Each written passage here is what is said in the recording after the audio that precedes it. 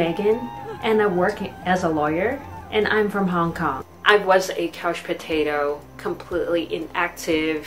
5 years ago, a friend invited me to go on a hike. During ascending the stairs, I struggled. But in the end, I reached the top of the summit and I saw the entire view of Hong Kong right under my eyes. That feeling was excellent. And from hiking, this slowly developed my love for the trails. I am going to run the TransJeju race in Jeju Island, South Korea. One of the highlights of this race is the summit to the Mount Hala.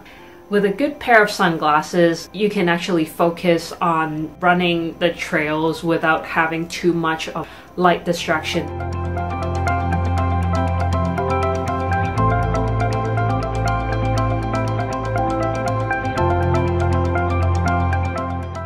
The final ascent and the summit to Hallasan. This is one of the beautiful moments of the whole race, and I've enjoyed it very, very much.